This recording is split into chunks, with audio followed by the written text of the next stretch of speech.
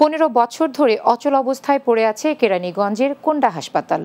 সাধারণ মানুষের চিকিৎসা সেবায় 2006 সালে নির্মিত হয় কোন্ডা 10 শয্যার হাসপাতাল।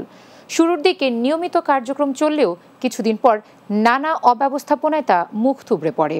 এরপর 2019 সালে হাসপাতালটিকে 20 শয্যায় উন্নীত করলেও এখনও তা পরিত্যক্ত পড়ে আছে। কেরানীগঞ্জ প্রতিনিধি আরিফুল ইসলামের প্রতিবেদন জানাবেন মাসুদ রানা। গত 15 বছরে সচল হয়নি কেরানীগঞ্জের কোন্ডা হাসপাতালটি। 2006 সালে কোন্ডা ইউনিয়নের দোলেশ্বর গ্রামে হাসপাতালটি নির্মাণ করা হয়। সেই বছরই তৎকালীন স্বাস্থ্যমন্ত্রী ডক্টর খন্দকার মোশাররফ হোসেন এর উদ্বোধন করেন।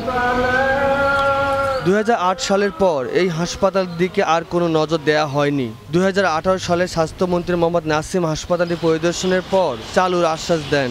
2019 সালে নতুন করে চালুর পরিকল্পনা নিয়ে 10 শয্যা থেকে 20 শয্যার নামে মাত্র রূপান্তর করা হয়। এখন সেখানে মাদকসেবী আর অসামাজিক কার্যকলাপে নিরাপদ আবাসস্থল। বর্তমানে হাসপাতালে নেই বিদ্যুৎ, গ্যাস ও পানির সংযোগ। এছাড়া প্রয়োজনীয় আসবাবপত্রও চুরি হয়ে গেছে। এতে চিকিৎসা সেবা থেকে বঞ্চিত হচ্ছেন কোন্ডা ইউনিয়নবাসী। তবে এই হাসপাতালটি নিয়ে ক্যামেরার সামনে কথা বলতে চাননি স্থানীয়রা।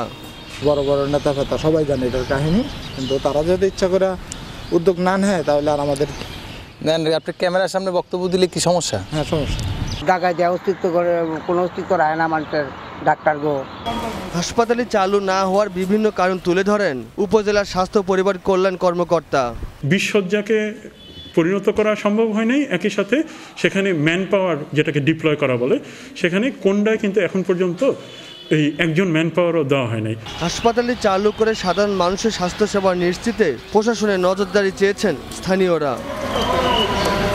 Desk report, Bangla TV.